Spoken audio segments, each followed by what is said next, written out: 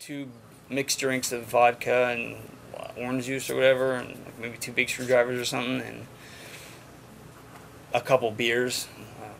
That night, when we left, I like I said, I thought to myself, I was okay.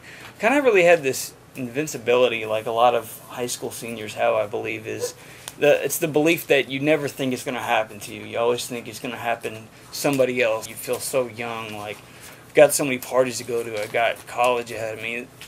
It's just not going to happen to me. Oh, I think I can get away with it. I should be fine. And I just got my license when I turned 18. And the next thing I remember, I'm waking up on the side of the road, and I started to shake him, and I just kept shaking him. I said, "Thomas, wake up. Thomas, wake up."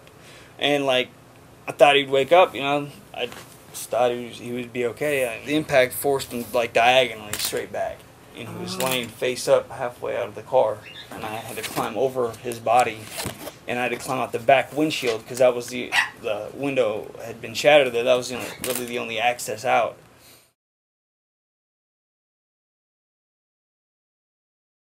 The look in Thomas's dad's eyes, "I'm sorry, I'm so sorry."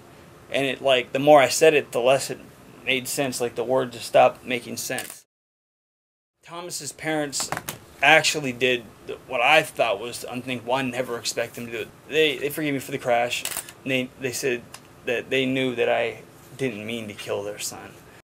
Mr. and Mrs. Nguyen had talked to the judge and spoke to the judge on my behalf, and they said they wanted the judge to be lenient with me. That they didn't feel that me going to jail would serve any purpose. They said that their son was taken away from them. They knew how horrible it felt, and they said that they didn't want my parents to feel the same thing, a son being taken away from them. I mean, if there's anything I could do, what would you like me to do? And the only thing she wanted from me was just to become a public speaker, just to tell people my story. And I was like, if that's all you want me to do, then of course. Like, I mean, it wasn't even like an obligation. It was like I just felt gracious that there was even something little I could do for her. Mm-hmm.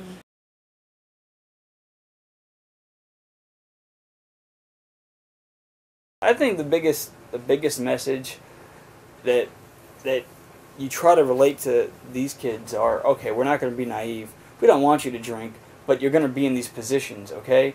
And this is all about risk-taking, and this is all about making the right decisions. This is about putting yourself in the position to get in trouble and not get in trouble.